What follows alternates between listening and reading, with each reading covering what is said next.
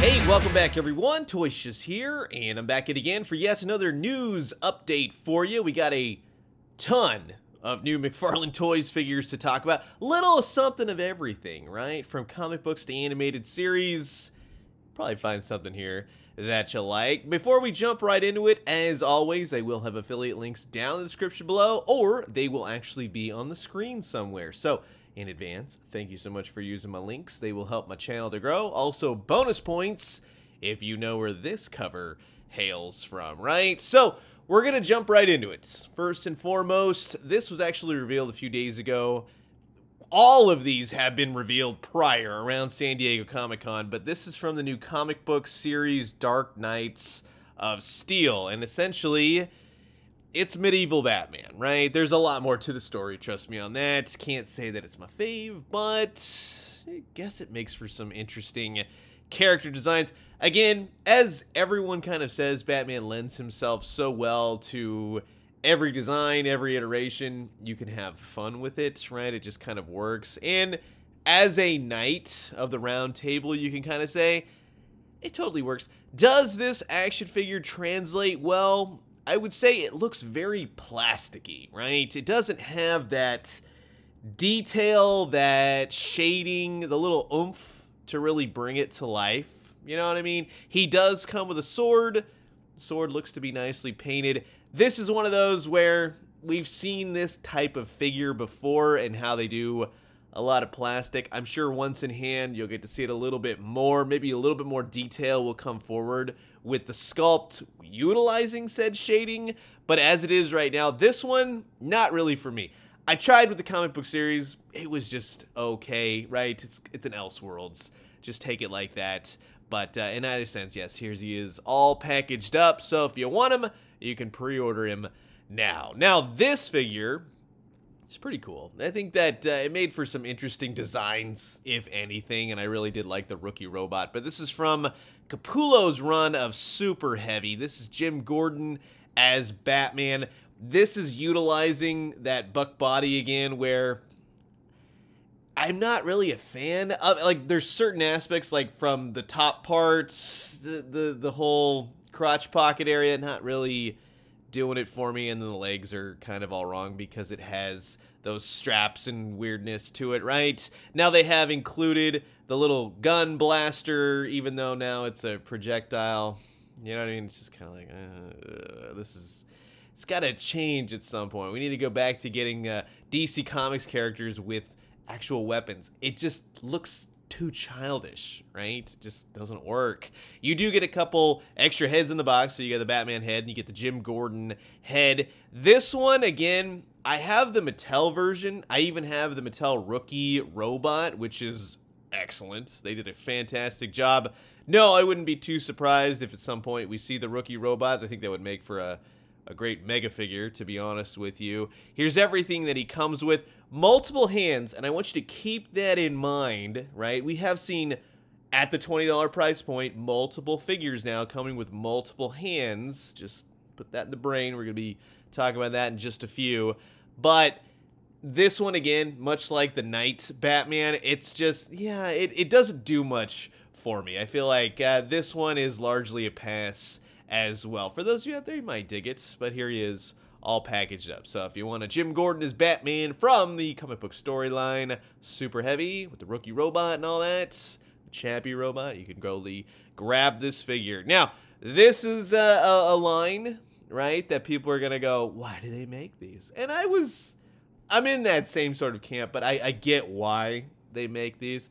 One, it's to have product on the shelf. Two, yeah, it's to kind of fund characters like Catman. So always remember that. If you get a wackadoo character, we're like, I can't believe they made this.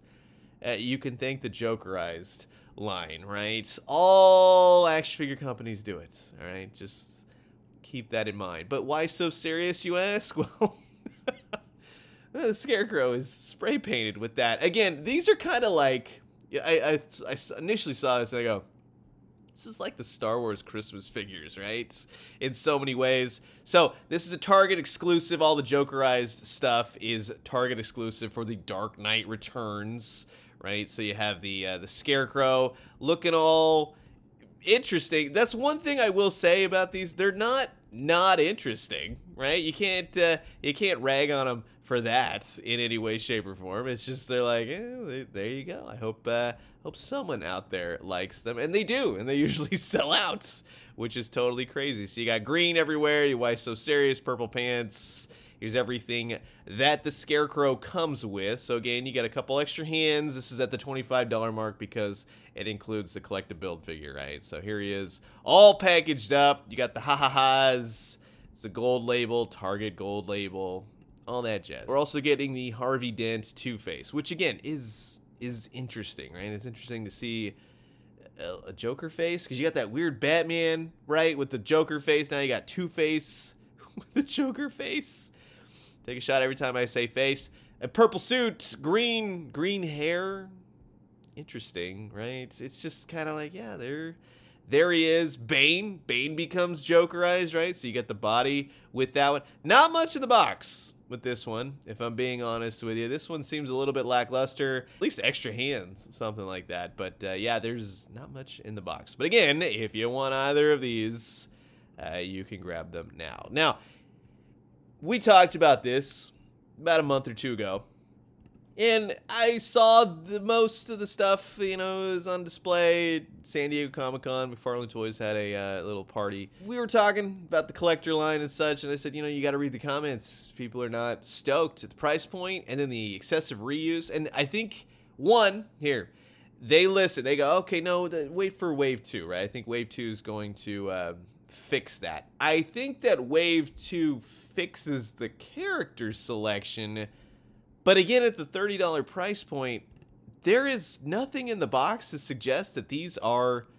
a collector line, right? Because as I pointed out with the hands, as you'll soon see with Firestorm, this is the same amount of stuff you get at the $20 mark. And no, I don't count the collector card. The collector card trading card stand has just become a thing of contention, right? And at this point, you have Sinestro in his yellow Sinestro core outfit. And I think that all three of these figures, let's just get this out of the way, they look awesome. And I'm so glad of the character selection itself. They nailed these designs. These are epic.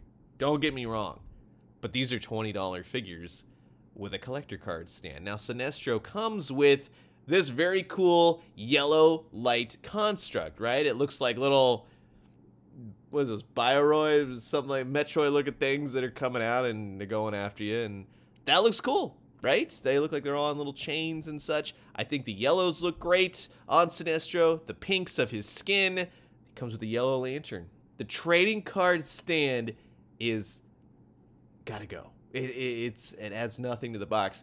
This is the time where extra hands and an extra head portrait really need to play a part, because there's nothing going on for 30 bucks. This is a $20 figure because that's what they've shown us, right? You could put a bunch of stuff in the box for 20. This has nothing to do. This doesn't even seem like it has any more paint than any other figure. So I'm going to tell you right now, you could pre-order these. You could grab these all you want, but I'm literally telling you, this is the time where you need to say, no. This is not working at 30. You need to put more in the box at 30. This is 20. So I will wait for the $20 price point. The artwork on the box, everything on the box is fine. It's fine. Everything's fine. But it's not a $30 figure. Likewise with Hawkman. And Hawkman looks so freaking good. That looks good. Except for the fact that, yes, it does seem that he has reuse of the wings. 0 hour, 90s Hawkman, total justice. This rocks. This looks absolutely amazing. Nice big wingspan. Great, nice looking paint every which way. Nothing in the box. Nothing in the box to really add to this figure. And again, the $30 price point. This is the $20 figure with a collector card stand. Now, he does come with his spike mace ball. That's cool. But again, it's like a whole, like you see this, right? And you go, oh, there's so much in the box. Look at, you got the wings. The wings go on the figure, right? Then you got the collector card. Oh man, look how much space that takes up. No. It's a $20 figure. That's all it is. So, gotta tell you, again, looks amazing. Sinestro looks amazing. Yeah, bang up job, and I love the character selection, but not the $30 price point. That's all I'm gonna say. Now, this one in particular, I'm going to be honest, out of the 3 of the new Wave 2 Collector Edition, right? We have Firestorm. Firestorm looks freaking rad. If this comes out looking every bit as awesome as this does when you have him in hand, they nailed it. They did a fantastic job on Firestorm. And I'll be honest with you, out of the 3 of these, this is the closest you're going to get to being like, okay, I guess that makes sense for 30 bucks.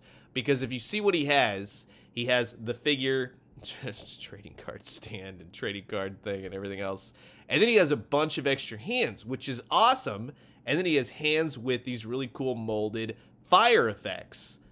But then again, you just showed us that the Jim Gordon Batman has all those extra hands for the $20 price point.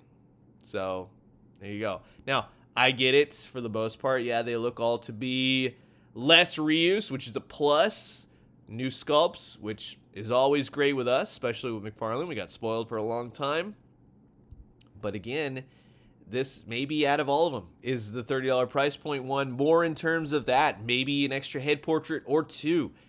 The trading card stand is a no-go. So out of all 3 of these, Firestorm is my favorite, followed by Hawkman, followed by Sinestro Core. Excellent, excellent lineup. Awesome to see these figures, especially in that 90s vein, right, with Hawkman. But again, pre-order at your own leisure, I will just say. Now, over on the Target exclusive side of things, we have the return of DC Direct's Batman the Animated Series. And I'm very happy to say that I did pass on this line way back when. Didn't get any of them. I have a few now, here and there. But I'm really happy that these are coming back, especially in the way that they are coming back, right? With a Build-A-Figure aspect, that's pretty cool. But for the time being, just as a heads up, these will be Target exclusive. Until further notice, Target will be the only place that you can get these new reissues, so to speak, right, of the DC Direct, now with Mcfarlane Toys Batman the Animated Series line. So first and foremost, they are reissuing the Bat Cycle. Now, the prior one was a lot more spot on. They've added some blue to it. I can't say, right, because being the stickler that I am, you look at it and you go, it kind of, in all honesty, looks like they've Kennerfied it. And to me, that's when I go like, well, that's an interesting way to look at it, right? If you already have this, because if you've been collecting the old Batman the Animated Series line from DC Direct, this might be a great way to get a new Bat Cycle, but more of a toyetic one.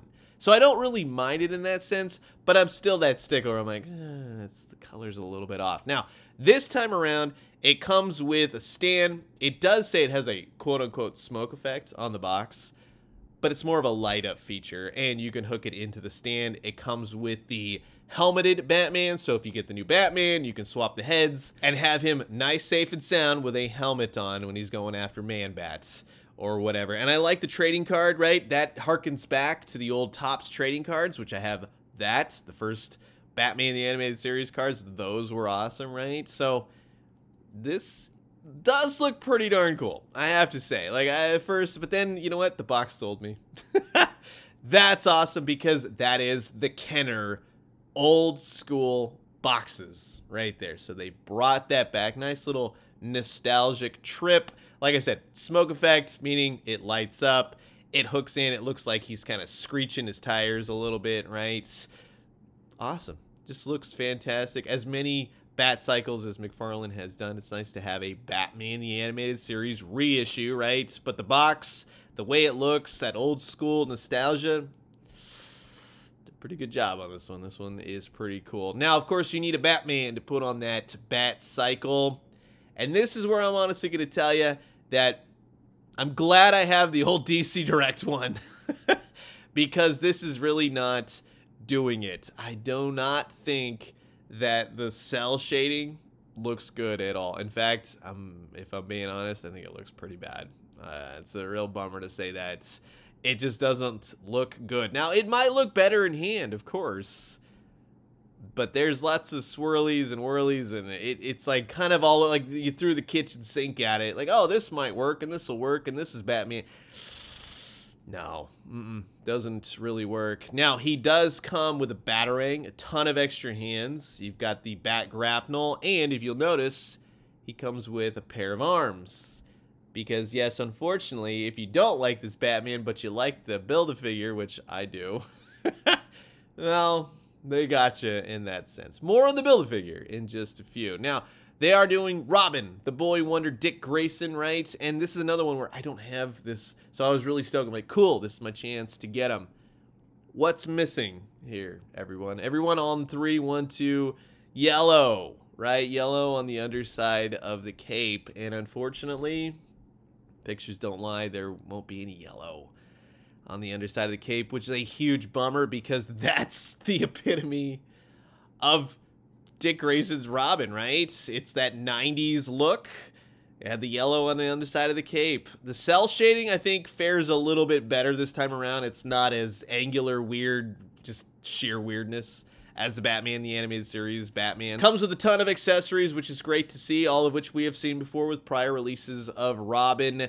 And you get a pair of the legs and the underpants for the Build-A-Figure, if you haven't guessed it yet, right? This one is going to be epic once we finally get to that. Mr. Freeze makes his reanimated debut, and I think that this cell shading looks pretty tremendous. I actually really like the way that this came out. So this, despite like Batman kind of being at the bottom, Robin being like, okay, but you forgot the yellow, Mr. Freeze looks fantastic. So out of the 3 so far, yeah, he looks pretty darn cool. Comes with the ice blaster gun. They really did a great job on this one, I have to say. I wish that they would have applied this like they really did the cell shading perfectly on this one. I think that it really brings forth the whole icy nature of Mr. Freeze. Would have put a little white speculature, right? Like the animated series. Remember the commentary on that where some guy went through and just fogged up the dome, every single cell. And it looked great when he did it. So pretty cool. I like Mr. Freeze. Mr. Freeze comes with a ton of extra hands, a freeze gun, and of course a ketchup and mustard barrel, right? This is going to be awesome. Now, the 4th figure of the 4-figure waves is, of course, Jonathan Crane, the Scarecrow. And the Scarecrow looks awesome. This, out of the original design to the new Batman Adventures, this one's right in the middle. And over time, this has now become my favorite design. I really used to like the new Batman Adventures designs and everything, and I still like them. But as I've gotten older, I'm like, you know what? You can't beat Batman the Animated Series. It's got such a classic nature to it, even though I get it, right? Huge fan of that show and everything in between. But I really like this head portrait. Also, for Batman Adventures, right? This was a design, and that was a great storyline. It was the first 2-parter, or issues 4 and 5. Man, I'm really excited. And they really didn't go too far on the cell shading again. I think that it has a proper amount. So again, if you miss this character, it really doesn't put too much of a detriment now. I think that he fares pretty much the best next to Mr. Freeze in terms of what they did with the cell shading. So I think the head portraits look great. I like the unmasked Jonathan Crane. It looks awesome. And then, of course, you get to see everything that the Scarecrow comes with. The scythe, the extra hands, the extra head portrait, and the Build-A-Figure top piece. Yeah, for the Condiment King. How frickin' rad is that? From the episode Make 'em Laugh, the Condiment King makes his animated series debut. So while we have seen all 4 of the other figures released through DC Direct, this one is the official new Mcfarlane Toys offering. And he's not really a villain, but he was technically because of help from the Mad Hatter. Well, Joker stole it, but you get the idea. That's awesome. So hopefully we get the other 2 comedians, right? Pack Rats. What was it, Mighty Mom? Something like that. Joker, only you would ruin 3 lives for a worthless piece of tin, right? So very cool. And like I said, all links, if you need them, down in the description below. And that will wrap it up. That nice long video. Lots of product to talk about. I hope you guys enjoyed it. And if I don't talk with you, have a fantastic weekend. And I'm going to leave you guys with that. As always, drink some great coffee, eat some great food, but most importantly, remember, there's just lots of Mcfarlane Toys on the way. From Batman to Batman to Batman and Batman. And when they do, let me know it's your Batman. I'll talk to you guys soon. Adios.